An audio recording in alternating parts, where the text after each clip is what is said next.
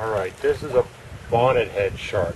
Now these guys will grow to about 4 feet in length maximum, and they are in the hammerhead shark family, but the important thing to know about this is it's not a baby hammerhead.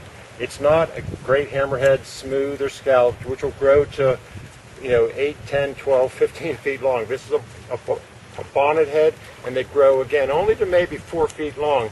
They're abundant down in the south, particularly on the shallows like this. Like the bonnet or the other hammerheads, you see it does have the shovel type head, although his head is not quite as broad as a lot of other sharks in the hammerhead family. He does have the tall dorsal fin, first dorsal, and a small second dorsal fin here, and it's a beautiful shark. And if you look up close, you see the black specks on it there. But again, they don't grow huge. This is kind of the average size for them, caught recreationally. Be careful if you catch one of these.